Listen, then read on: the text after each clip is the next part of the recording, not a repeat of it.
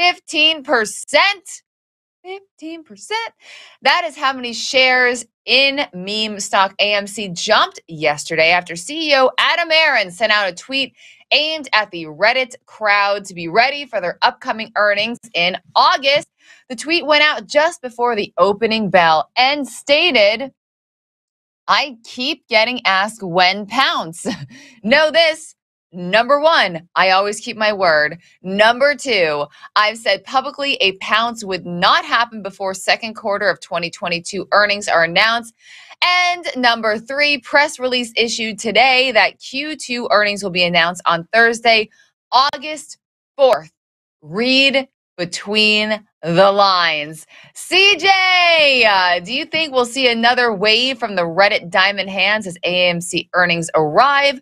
GameStop splits, and GameStop announces the loss of the CFO with a string of layoffs. A lot going on here.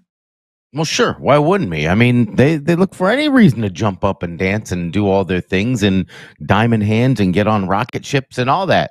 Look at what happened with GME over the last couple of days. You already mentioned it. They announced that 4-for-1 stock split. Stock goes through the roof, 15%. And then they followed up by firing their CFO and doing layoffs the day after. I'm seeing 120 as the breaking point for the stock right now. Stock's trading as we head into the last half hour here before it opens up. I look at GME trading at a 128.50, knowing that if it takes out that 120 mark today, this stock is going to be at 100 in the next I'd call it week or so. GME is just fool me once, shame on you. Fool me twice, won't be fooled again, as President Bush once said.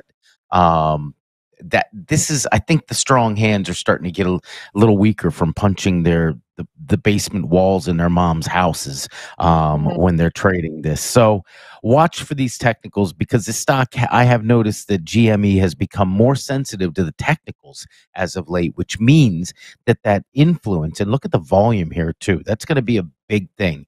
The volume has dropped off on GME, even though they've had a couple of these headline moments in the last few months. I think that they're, they lost their fanboy traders. If we have a break of, I'm looking at this volume profile here, and this is just for the short term. This is a very bearish volume profile. We are approaching that level as we sell off today. So I'm looking for a break of 127.09. We'll call it 127. I get I'm like 8-ball. I get to the cent, but sometimes that throws people off. 127, if we can get some volume on the downside into this range, this would be a nice quick day trade to 122.42. That is, this thing moves fast. And like you said, it is very sensitive to the technicals.